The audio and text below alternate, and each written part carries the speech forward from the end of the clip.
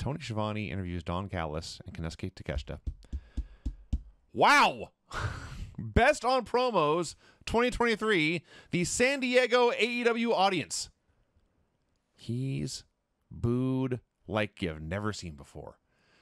And this isn't cool heat where they're booing to get themselves over. There is no singing going on. There's no chanting for most of it. They just hate this fucker. He's trying to talk. They won't let him. He even turns to Tony and says, what am I supposed to do? Eventually, he is able to get out that he hopes the boos are for Kenny. He's the real victim here.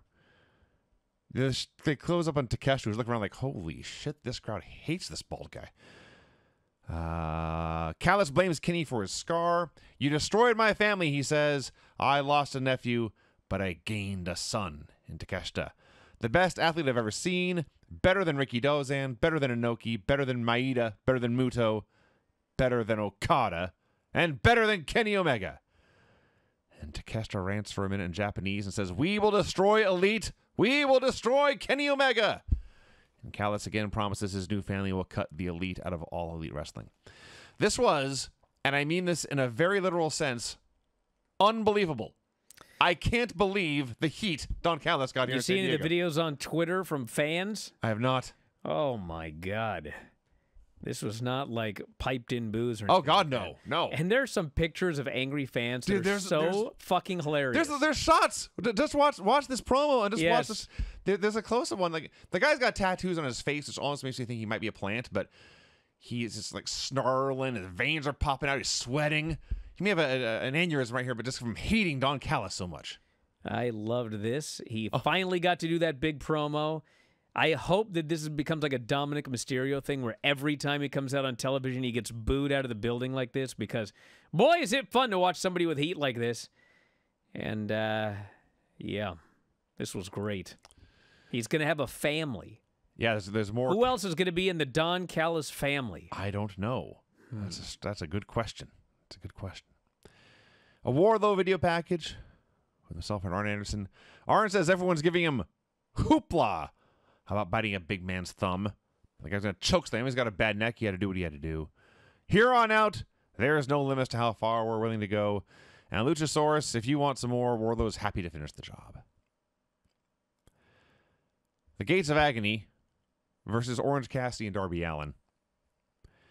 We've talked before about like all-time great squash matches, like Kurt Angle and Roderick Strong.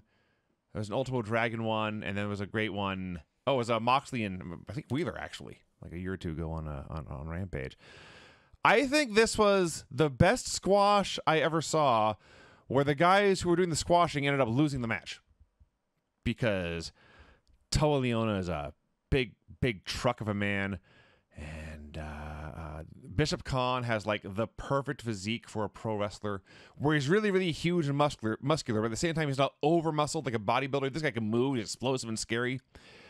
And for about 10 straight minutes, they just massacred these tiny little fuckers. They squished them, they squashed them, they slammed them, they bashed them, they mashed them, just slaughtered them, skinned them alive over and over and over again. And I'm watching them thinking, well, let's talk about this heat real quick, where Darby decided he was going to do a springboard, kind of like a coffin drop into the ring, and he is in midair, and Toa pounced him out of midair. Yes. And he just helicoptered to his death. There's that one. And then they just obliterated There was one, even like a minute before that, he says just a high cross, Toa Liona did, but he's 3-1 the guy's size and just obliterated him like a truck going through a picket fence. And then Orange manages to do a comeback with his hands in his pockets. Yes. Against both of these men. Yeah. And they made it work. He did. Where he avoided this guy, and the big guy ran into the other big guy. Then he avoided this guy, and that big guy ran into the other big guy. It was extremely well done. Oh, yeah. How they made you believe that, my God, Orange with his hands in his pockets is now beating up 2 giant men by himself. Yes, yes. Eventually, he was cut off. The little guys had to make a desperate comeback, working together with dives and double teams to take any advantage they could get. And finally, Bishop eats an orange punch. He eats a code red. He eats a coffin drop. He's pinned. This was a great wrestling match. This match was absolutely awesome. Absolutely awesome. Like, if you're a small tag team, if you're the Bang Bros, for example, or if you're a big tag team, this is a match to watch, to just see how it's done. Now, granted, you know, this is not a match you bring on the road if you want, like, Darby and Orange to be alive. Right. But for a one and done, god damn, this was a great match.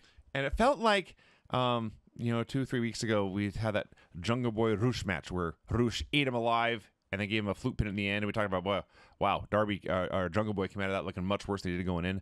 This was not that. This felt like what I think they were trying to do with Roosh, where the underdogs, even though they're higher in the card, you look at this match, visually they're huge underdogs. They survived everything these monsters had to offer, working together, outsmarted and outmaneuvered them, and found a way to win, and it was a dominant win. Yeah, that's the key. They didn't find a way to win. They used their moves, and they won. They used the code red. They used dives to the outside. Darby hit his finisher for the win. Mm-hmm. The Jungle Boy thing was, it would be exactly like this match, get killed and killed and killed and killed and killed. And then, you know, the heels slip on a banana peel, and one of the baby faces pins him, like, with the feet on the ropes or something like that. Sure, yeah, actually. I mean, you know, this got them over because they survived this doom to dominantly win. In the end, they were the better team. Yes. Jungle Boy, this poor guy, he got absolutely obliterated. And, you know, actually, the other thing, too, is, you know, they beat these guys up for a long time, but these guys also had an extended comeback. And Jungle Boy did not get this big, long, extended comeback. He absolutely did not. And then he won with a roll-up after the referee had pulled a guy away because the guy was about to kill Jungle Boy with a violent beating in the corner. So 2 completely different outcomes just by the way that they did the finishes of those 2 matches. This plaque, I'm still waiting for this stupid plaque. Yeah, Bischoff. Paul and Bischoff or who? What in God's name is going on? Uh-oh. Who let you in here? Everybody's favorite. Come over here. You can't even be seen. What? Oh, my God. Oh! Happy days here for Bryan Alvarez.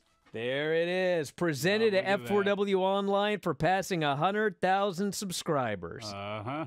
I want to give Oreo a hug. Come here, you big fat whale. Yes. Thank you to everybody out there. Uh-oh. Hey! What are you doing?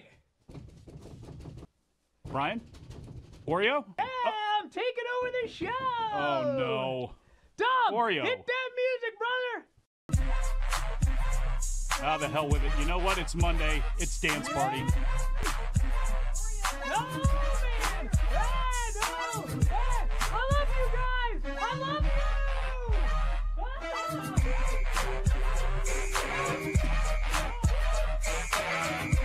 When can you have this much fun on a Monday on Wrestling Observer Live? I think we may have started something new here. I hate that whale! If you enjoy these videos, for just $7.99 per month, you can enjoy full-length editions of The Bryan and Vinny Show, Wrestling Observer Live, Figure 4 Daily with Tom Lawler and Lance Storm, the Mad Men Podcast, Speak Now Pro Wrestling with Denise Salcedo, and more, plus hundreds of archived shows, all in beautiful HD. Don't miss out. Join us today.